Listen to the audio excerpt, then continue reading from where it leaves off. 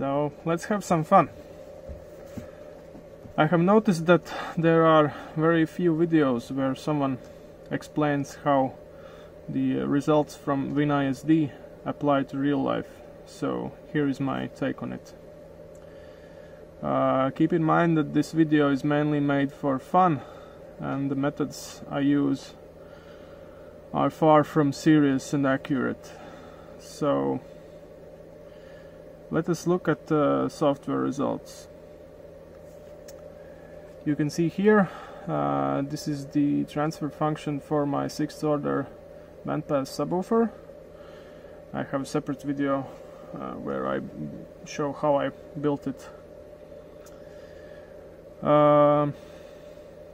We can see that the -3 dB is somewhere around 26 Hz, and the passband goes somewhere around 115 Hz at -3 dB. Here is a distinct peak at 80 Hz. All the tests that I will show you now are carried out at somewhere around 300 watts, probably less.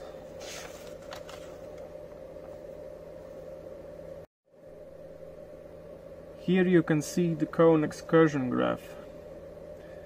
Note the two dips. One is around 31-32 Hz and the other one is around 73 to 74 Hz.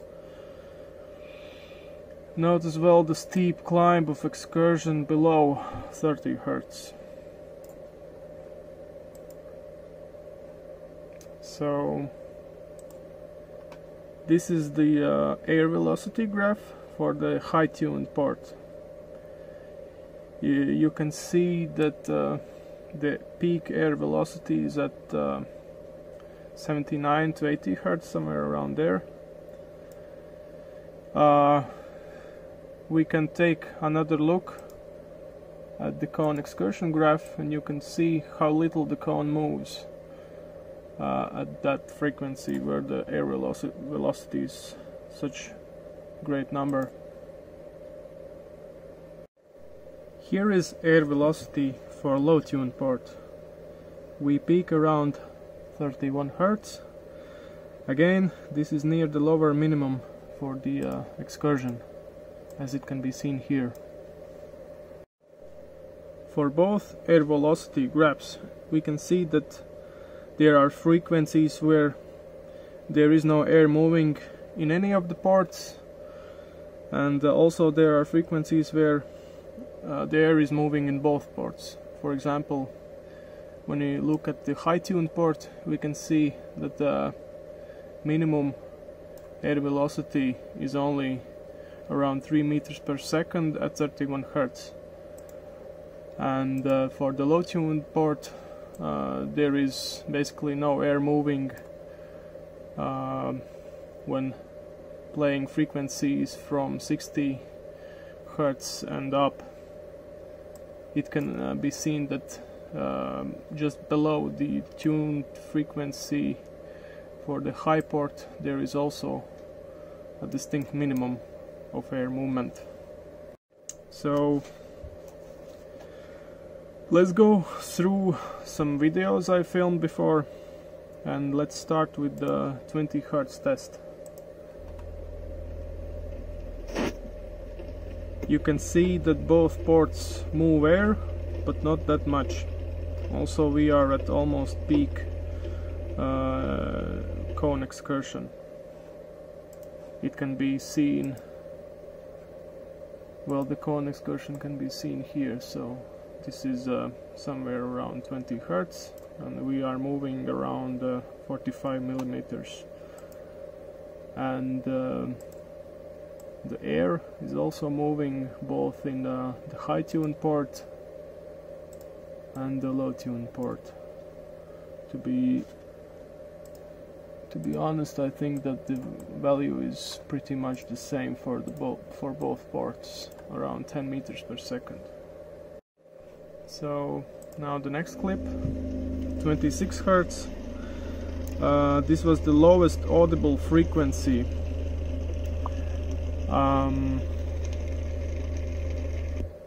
Yeah, so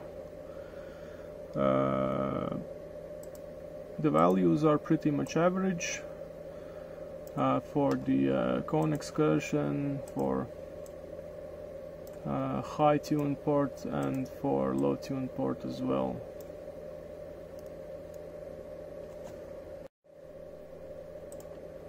At 30 Hz we have maximum airflow, which can be seen both in video here for the low tune port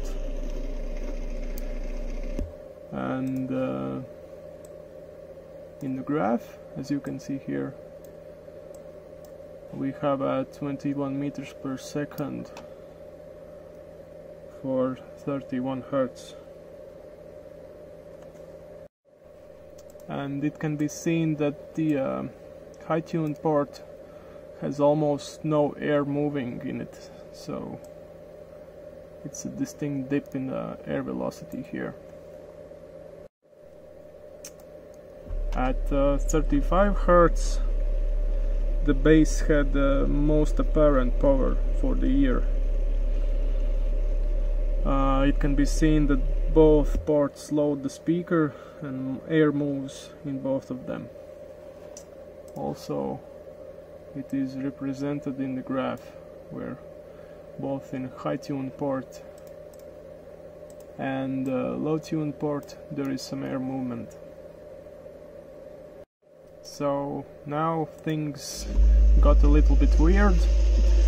At around 51 Hz I had an audible peak, which is probably due some room gain and reflections from the walls, because in the graph, in the transfer function, you can see that it has almost a dip at this area, but it was not present in real life measurements and listening.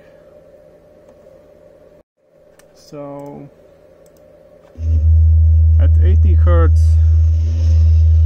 there is the maximum high port air velocity, which could be seen in the video here,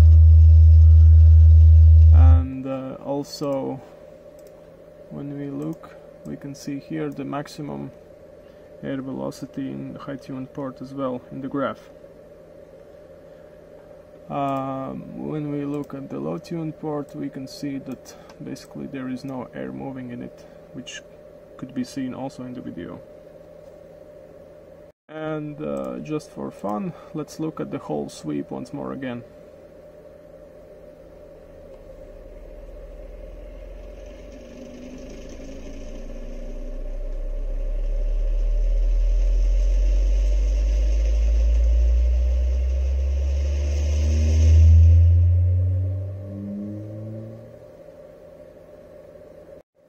So you might ask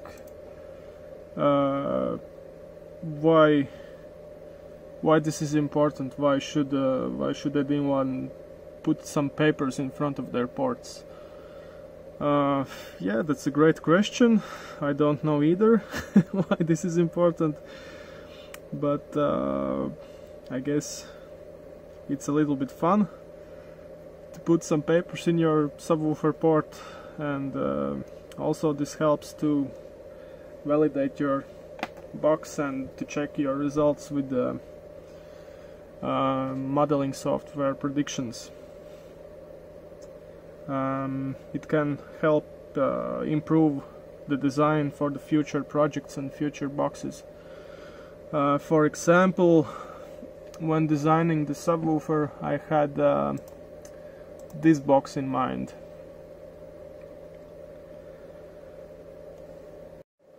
You can see that after adding some polyfill for the real life box, we gained some virtual volume for the low tuned section of the box, and also this helped to increase the overall output as well. Also, there is a distinct peak in higher frequencies when comparing to original planned box, which is caused partly due higher tuning, and the part has really high Q. Well, basically it works too good so it became a little bit peaky, but I will be able to improve on these two things in my future boxes. So at the moment, I guess that's it. Thank you for watching, and please consider subscribing and pressing that like button, I guess. It really helps me a lot. And stay tuned till the next video. Thanks.